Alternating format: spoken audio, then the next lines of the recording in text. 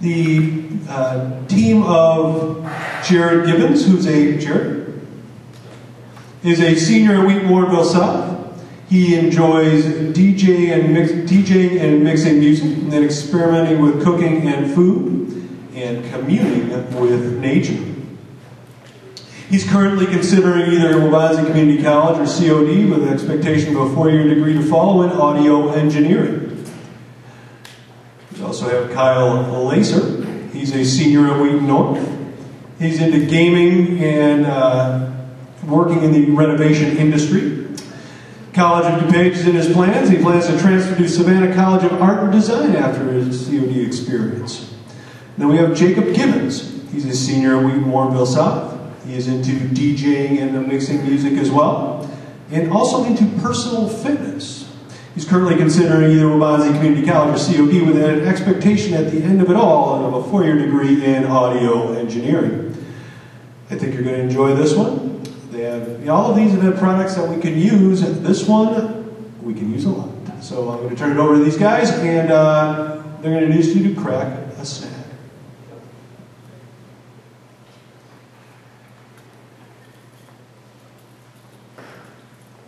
Today we'd like to introduce to you guys the Crack a Snack, an innovative design for the potato crisp can.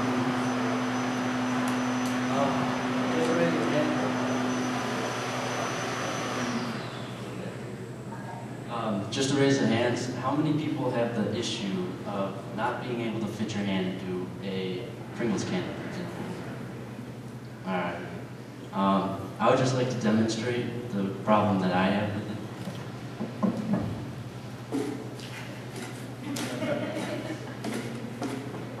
Not being able to get in there, and you can. One chip, there we go. As I'm sure we've all faced that problem before, getting our hands stuck in that can, breaking chips, and then no longer having an enjoyable snack, we should easily be able to access the chips that we want so badly.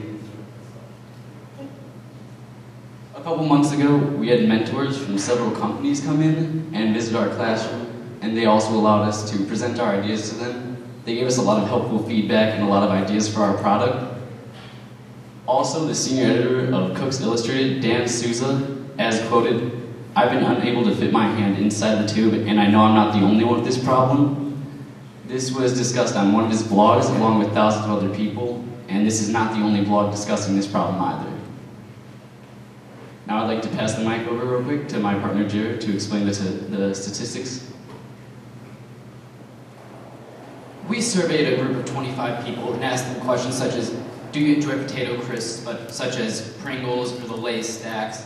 And we asked them, how often do you encounter this problem of getting your hand stuck in the can and just ruining the experience of your chips? And a lot of people answered it was almost every time or often. We also asked them, how much would you pay for a container such as this? And it ranged answers from $3 to $8.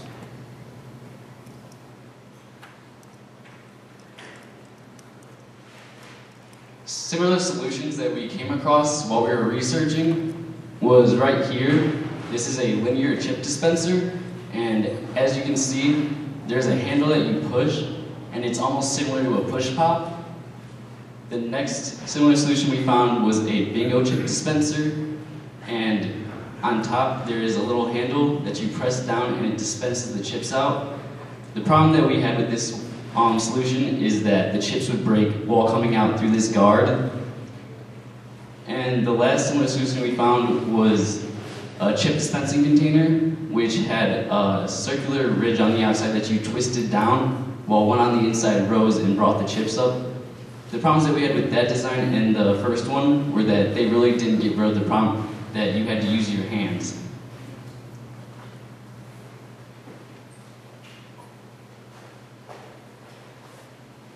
During our research and idea generating, we asked ourselves, what materials would be the most durable and cost efficient in our product, and how can we make the product appeal to everyone, not just the average potato crisp lovers, but sports fans and everybody who enjoys chips.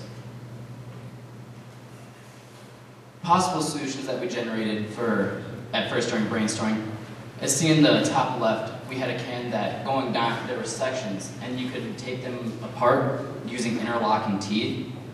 and we just found that one to be unuseful because it still had the problem of using your hands. We also had another idea in the top right. It is a can with a perforated line that twists down almost similar to a Pillsbury cinnamon roll container. And once again, that's just a problem that it's still a lot of work and could be messy potentially. Our third idea we came up with is a hand that attaches to the original Pringles can and has a knob on the side that you can set how many chips it grabs for you from the can. And our last and final one that we generated, which is the final design we went for with our product, is similar to a lunchbox with a latch on the front that you can open and set out for groups so that many people can access the chips for events such as game day or parties. Our solutions considered, this is a similar solution matrix comparing the 3 previous designs we had before we generated. And the criteria that we compared to our designs were simple, easy to use, fun, safe, easy to clean, easy to store, does not cost a lot, and it performs well. It does what it's supposed to do. And as you can see, none of those designs met all the criteria that we needed. For our prototype process, we used PVC piping and super glue along with cardboard. We took a PVC pipe down to the construction area and had the instructor down there cut it in half for us. And then we then took 2 halves of a cardboard circle and put them on each side just to cover the edges and ensure freshness in the prototype. In our finished prototype, we used tape for a hinge just as a substitute, just for a quick observation.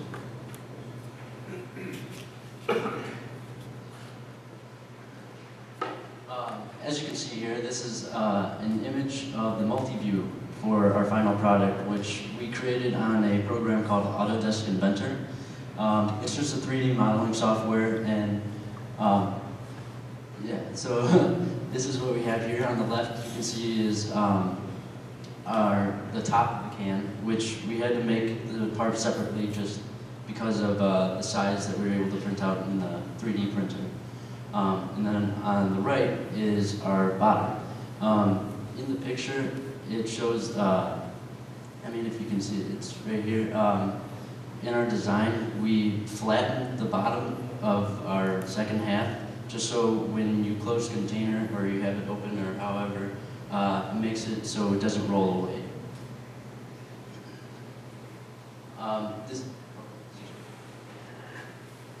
As you can see here, this is the final design that we printed off the 3D printer. And while it looks very nice, it's something that when it comes to mass production is something that's going to be needed, because when it came to the 3D printer, it came down to $5 per cubic inch. So overall, just this one model costs $35 to make. So it's not something you really product to a lot of people. But in the future, it means that mass production, it'll be a lot cheaper because I can guarantee a softer, cheaper plastic will be used as compared to the ABS P430. Some design issues that we had with this is when printing with the 3D printer, there's excess plastic because it has to print on an X scale and then a Y scale. And so when we had that problem when printing the hinge, because we had to scale it down to size so to be able to print on the 3D printer, the excess plastic would get into the hole for the hinge, and making it very difficult to remove that excess plastic. We've tried multiple ways of removing it. We tried drilling through it, which ended up breaking the hinge. We tried taking a nail and like hammering it through as gently as we could, but that also broke it. And we just need to scale it to size, and it would be a lot easier to remove that. Because of that, when we first started like chiseling away at it and everything like that, our latch on the front broke easily because of the way we were removing it. So we had to put it into a solution that would slowly dissolve away the excess plastic. Our stress test, we put it through a stress analyzer with Miss Johnson helped us with. And what I found very interesting was when we put it in there on a horizontal plane, when we tested it, it was able to withstand 70 pounds of force, which is really cool in my opinion, because if you were to have this on your bed and you had your chips in there, or you were to roll over on it, something like that, it wouldn't do anything. Even a small child could step on it and it wouldn't damage your chips. And on the vertical, it was able to withstand 500 pounds of pressure, which was also very interesting, just showing how strong the plastic was. Our next steps is we would like to make it like customizable to the people that were to buy it, where on the front of it, or the whole thing of it exactly, is you'd be able to put your own personalized decals. You could put your name on it, or you could have the emblem of your favorite sports team, or just any picture that you'd like. It'd be customizable to the consumer. Our acknowledgements are to our teachers, Mr. Kinzik, Mrs. Johnson, Mr. Carr. We'd like to thank you for all of your input. I'm sorry, I don't know how to say her name. But we'd also like to thank you for your input, and same with Mrs. Shackelford. We'd just like to thank all the staff and the students that participated in our study, taking our survey, and we'd like to thank our parents for their constant support throughout our project.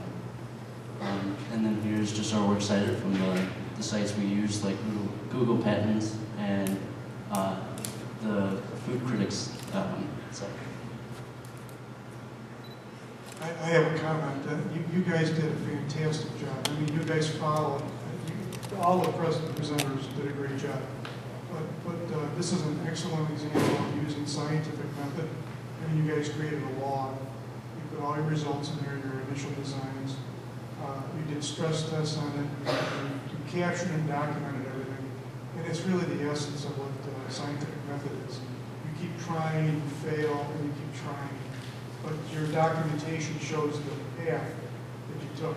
You know, I looked at this when I was walking around before, and it looked so simple, but it's not, is it? If you guys don't have a career in engineering, you got a great career in marketing. It's on the page of a great presentation. Thank you.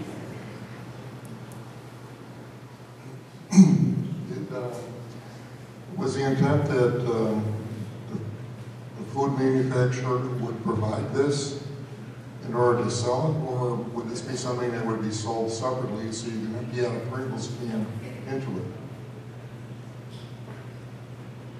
Right now, the product itself would be sold as just the tube, but another marketing idea that we're having for future reference is eventually making our own potato crisp to sell with the product and having disposable versions and like a long-lasting one. Because this thing would sell as a separate thing. You just empty the chips in there, seal it. Yeah, right now you would just put the crisp in. And I kept waiting for you guys to say, okay, how are you going to keep the chips from getting stale? Because one of the most important things for sealing food is the package has to protect the product, and it has to protect it from oxidation so it doesn't get stale. And you covered it at the very end. So if you saw me make a move like this, that was because you finally hit it. And the other thing is, if you are serious about following up in a career in this, Michigan State offers a degree in packaging science. And it's a very big field to get into it. Every food company will want it. So. Thank you. I would just like to mention, in the next step slide, I forgot to say, is that one of our next steps was actually to add a seal. We were just trying to make it so it was airtight and then it wouldn't potentially stale your chips. Any more questions?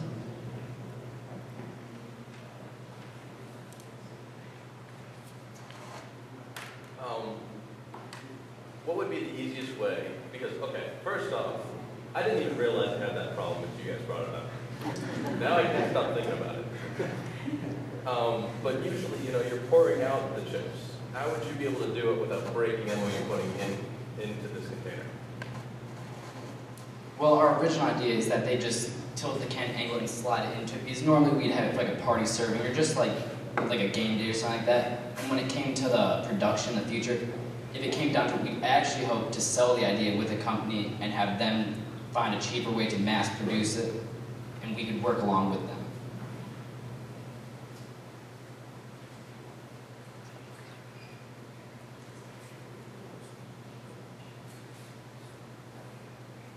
I love that you did a stress test. I'm wondering, did you do a stress test on the existing container? We did not, but just because it was cardboard, I've had the problem where I rolled on it before and it broke all my chips. It would be nice to have that comparison though. Yeah, I would You add. can say, hey, we got 70 pound stress test versus 2, or whatever it is. Thank you. If you're going to go forward with this, what would be the biggest hurdle you would see in the design? I think a big hurdle for it would be convincing them to change the container. Basically, is just saying like they're so used to having this really, really cheap container, which isn't really, really like strong or fun to have exactly. So just showing them how fun it can be to have this new idea and just getting them to go along with it would just be our biggest hurdle, I guess. And I also feel like another hurdle that we would eventually have to face would be if we did sell the idea to a company. I feel like it would be hard to stick with our idea for the custom products and like the decals, because if a company had to mass produce it, it'd be hard to have a separate line and like area of the company. Just it's almost like a new whole section where you have to get workers who are specialized in that and just can work efficiently to get all that done.